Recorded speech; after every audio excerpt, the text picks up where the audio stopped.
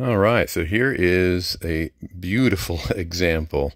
We're talking mint condition, folks. This is the Heathkit Mutual Conductance Tube Tester model TT-1 or TT-1A. It's gorgeous. I've had this for a while. I have too many tube testers and I'm not using it, so I thought, I'm going to check this out. I got it a couple years ago, so it's been sitting on the shelf.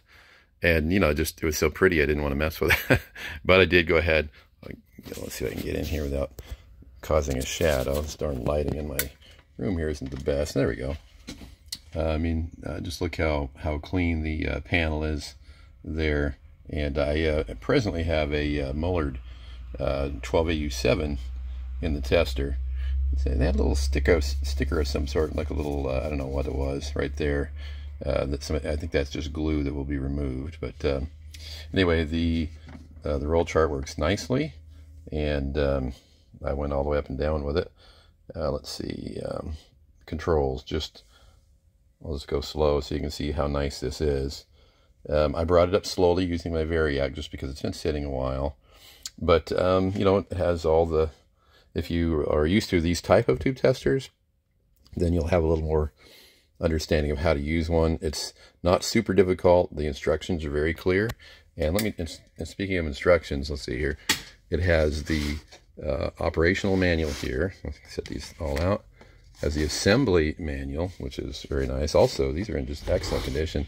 And there's the TT-1A assembly manual also with some extra supplements.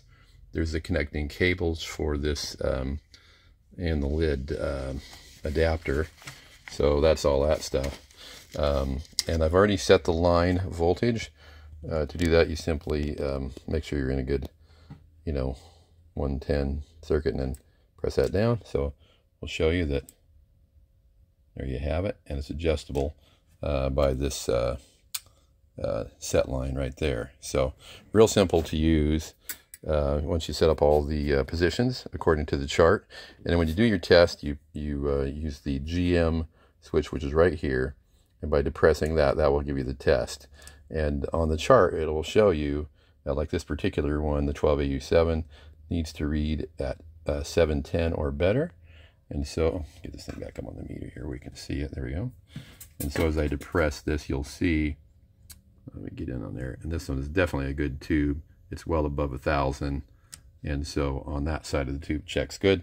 To check the other side, you use the G1, P1, K1 switches according to the chart there. So that's how it works.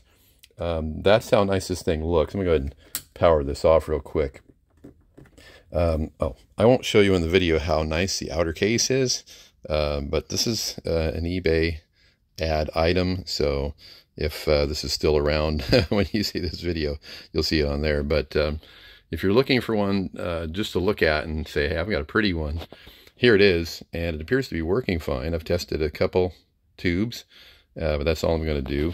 And this thing is just in excellent condition. The Heathkit Mutual Conductance Tube Tester model TT-1.